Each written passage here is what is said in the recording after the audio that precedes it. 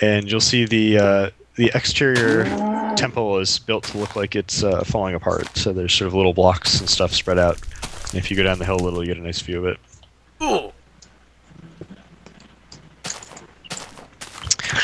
When you go, if you go in this entrance, you don't actually have to make any of those jumps. If you just run over them, you fall at just the right rate that you miss the holes. So it's like Mario or something. Very nice.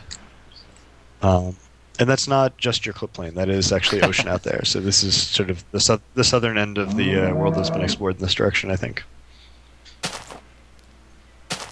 Oh, and you can see the entrance to my dirt mine. Yep. And there's the giant tower with lights on it over there is because when I originally built, I was totally underground, and so it was the only way I could find where the thing was. Is I had to build this giant tower so that when I walked back after dying every time. And you can see Eric and I carefully terraformed the whole top of the mountain so that we grew grass on quite it. a bit since I've planted last looked. All these little rock outcroppings and stuff. Cool. Yeah, very cool. This is awesome. And that is a big tree. That is a big tree. So that's the Lost Empires. Very cool. So we didn't see the originals. Yeah, so if you want to go back inside, you can find your way down to the original Lost Empire, which is the alpha version. So what I missed? What's happening? Ooh. Oh, this is just a scary building. Oh, you added to these things. With my fence and my furnaces. The little gate that you made on the pedestrian entrance with the stairs. I think that's great. It's supposed to look like little Godzillas. Oh, I thought it looked a little bit like lions, like this? a Chinese lion. Oh, yeah, I missed missed the idea. It's some kind of animal. Oh, okay. You went by it when you came in the entrance. There's like these two kind of spiky. Yeah. Oh, and almost all of this, all this natural-looking stone is actually cobblestone that I melted back like 1,000 cobblestone back into solid stones using all the coal I found digging in the first empire. So this stuff is actually all Oh, the dungeon's awesome. And then these balconies above the dungeon are actually reachable. If you go through the minor temple, you can walk around to those things. Those give you sort of scenic views. Let's see. I'm trying to remember how to get into the first empire. Oh, it's over here. It's really lost. Yeah, you get in. It's from the back of the baths.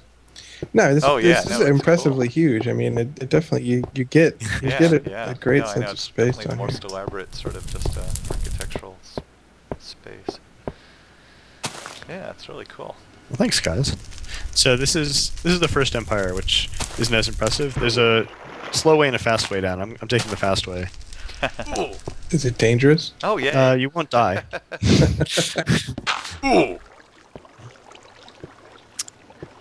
So this was version 1.0 down here. And originally all these chests, well, I guess I took all that chests up. There used to be, this whole area was filled with chests originally. it was all the stone I'd found. This waterfall is that same naturally occurring water that's coming from above, getting routed down.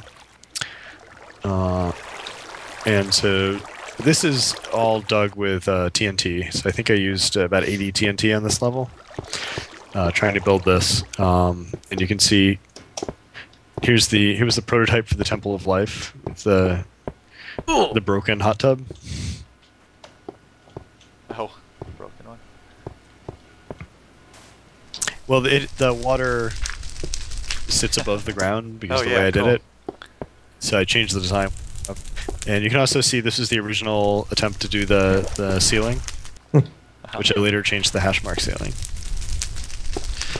And then this was all naturally occurring cavern that I was in the process of digging out and renovating. And I guess this was just one of the original minor buildings. Ooh, or... So this was the part where I was trying to grow grass at this point, and I realized what I would have to do to grow grass, and it was insane. Like, it basically would have to make an entire grass ladder all the way back up to the surface, and then slowly put torches along it to get the grass to grow. And this was the original attempt at the skull. Yeah. Actually, Right. it's kind of hard to tell that it's a skull if it's close. So you have to go back. The freehand version. Yeah, so this is the freehand version, and the silhouette actually looks pretty good. Although it might be hard to tell if you can't get to the appropriate distance. But I realized that freehanding, I had to build it like head on so it looked like a skull, and then fill it out. And the problem was if you built a vertical thing and you're trying to fill it out, it's incredibly difficult. Whereas with Binvox, Layer you by can layer, right? build it in the way that you actually need to. The problem being that Right. it's totally not intuitive what you're building. So this is the thing that convinced me that I need to do Interesting. Binvox.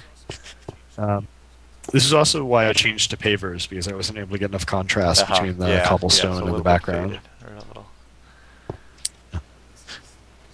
And this has, there's like a ridiculous sort of stair system behind this that I was using to climb all the way up to the higher levels. Actually, this was the building that almost made me quit Minecraft. I think it took me a week to build this thing, and then it didn't look very good at the end. But There you go. thank you, Binvox. Yep. So now you've Cool. seen all of the empires. There you go. Yeah, this is great. So thanks for coming on the tour, guys. Yeah, thank Cool. you. Very well. Awesome. Get to the top here and